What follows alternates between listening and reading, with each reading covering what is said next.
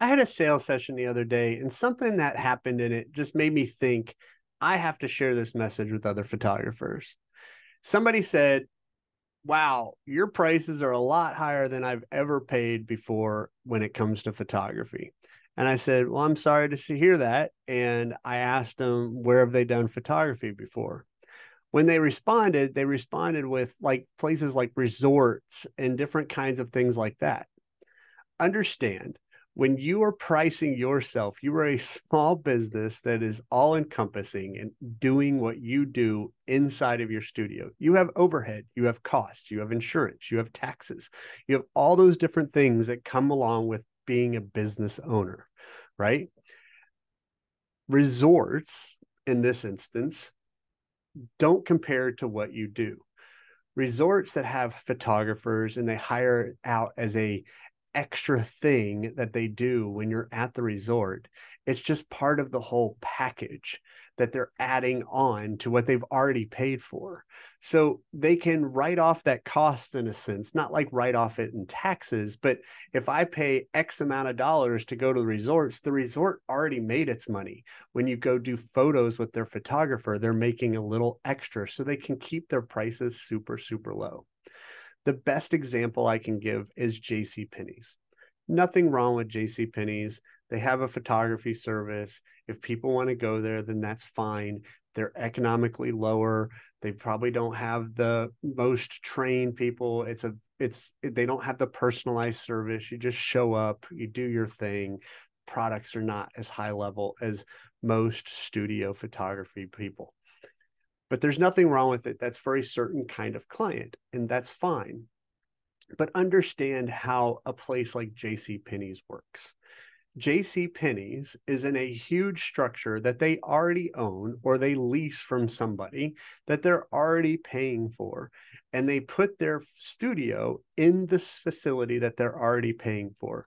So the costs are already in the whole thing that they're doing with selling clothes and luggage and cookware and all the stuff that J.C. Penney's has, right?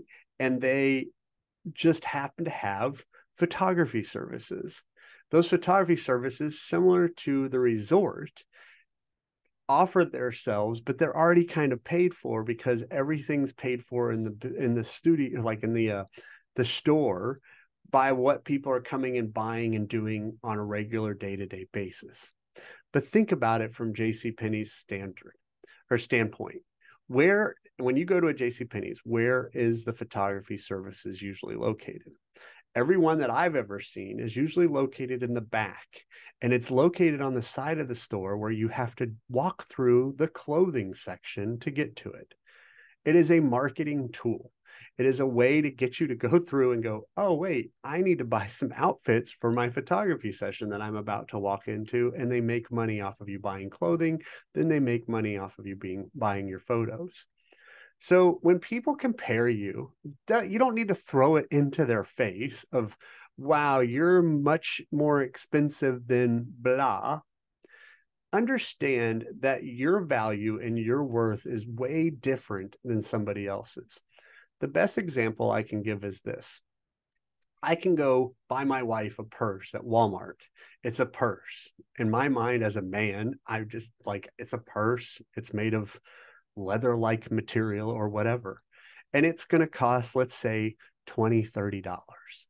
I could go and get a similar purse and go to Louis Vuitton and spend three, 4, 500. I've never priced a purse at Louis Vuitton, to be honest. I could spend a lot more at Louis Vuitton. That doesn't mean that the purse like you can't, as Louis Vuitton, you can't price your purse that way. You can't. People want to because they go to Louis Vuitton and there's a different level of service and a different level of quality and everything that comes with it. Same with you in photography.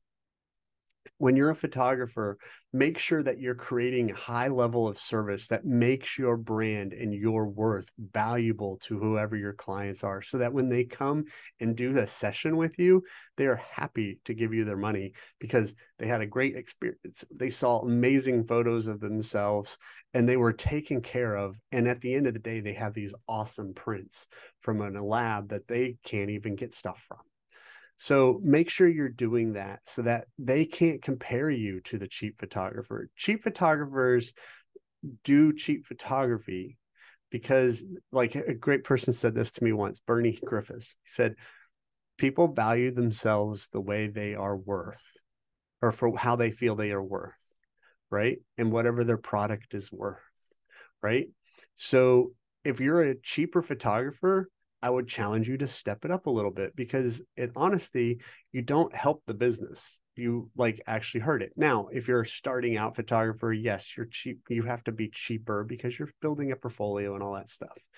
But if you're not getting out of that rut of raising your prices and making it a business and not just a hobby. If you're a $300 photographer and that's all you're getting paid, it's a hobby. I'm not going to lie. I hate to say it, but it's a hobby.